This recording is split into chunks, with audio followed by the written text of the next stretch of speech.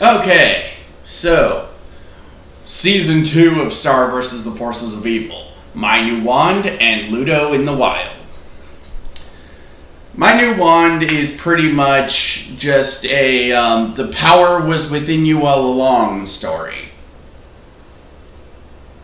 Pretty much. There's not much to go into beyond that.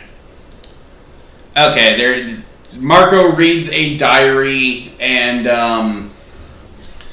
okay, Star makes like a little computer vlog, if you will, and tells us about the season finale.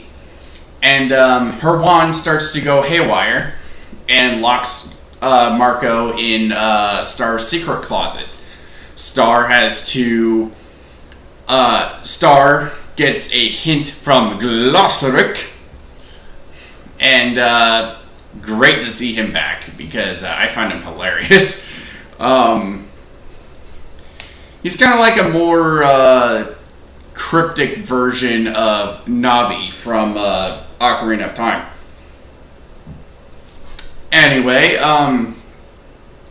Glossaric tells Star that up till now she has only been skimming the gravy of her magical powers, and that only with the wand can she skim the water.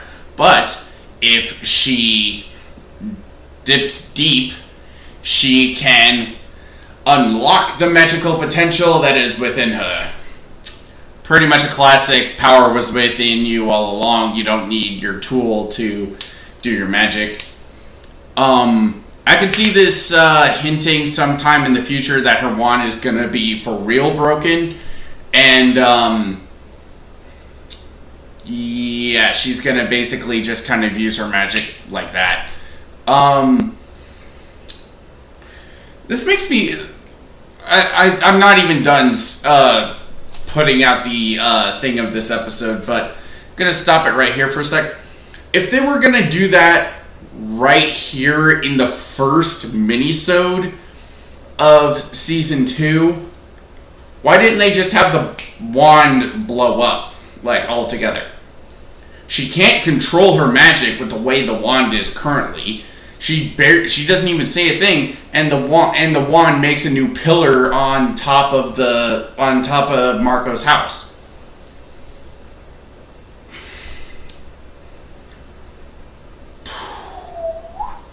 Okay, and so Star is trying to find how to dip deep, and Marco is tasked with finding Star's secret to get himself out of there. After some shenanigans, Marco finds that her secret is her secret journal, diary thing, and he eventually gets to a chapter that says, and I quote, "Thoughts on Marco." My guess is that she either has some kind of crush on him or whatever, but because he's into Jackie Lynn Thomas or Patty Mayonnaise or whoever, I just realized he's pretty much Doug Funny from that old show, Doug. Patty Mayonnaise, Jackie Lynn Thomas.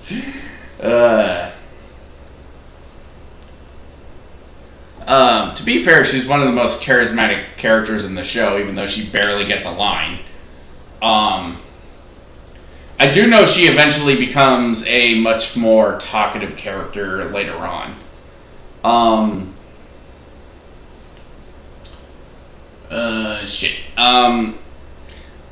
Star digs deep, or dips deep, or whatever, and uses her first magic spell without the accompaniment of her wand.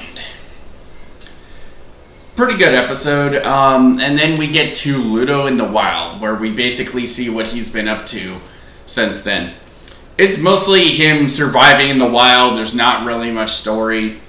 Although I will say, there's a point in here where a spider eats something, and you don't see him, like, eating it, like, bite by bite.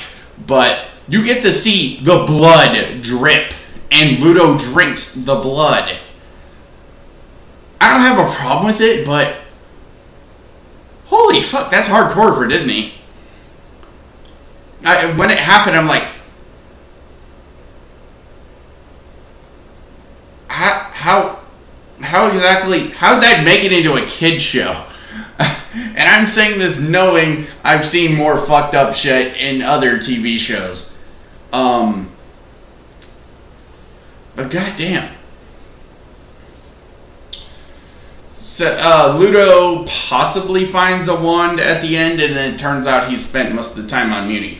Also, he spends like a whole day in space, pretty much.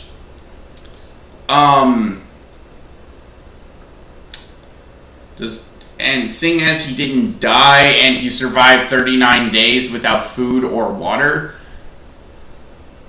I'm gonna assume he can't die. So, not bad episodes, just not a whole lot to talk about for Ludo in the wild.